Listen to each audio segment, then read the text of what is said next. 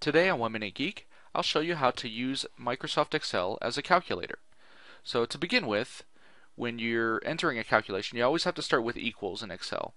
So then you could just type in 2 plus 2 equals 4, we could do equals 5 times 2 equals 10, and so on and so forth. Remember, the order of operations does matter in Microsoft Excel. So multiplication, division, and then addition and subtraction. So if we want to do a certain complex expression, just use parentheses. So 5 plus 5 divided by 2 comes out to be 5.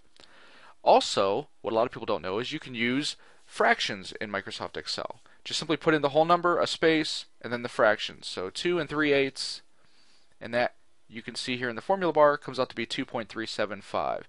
Now if you wanted to show that in Excel on the line here in the cell, you could just simply change the format to number, and then we'll increase the number of decimal places. So there you go. That's how to use Microsoft Excel as a calculator.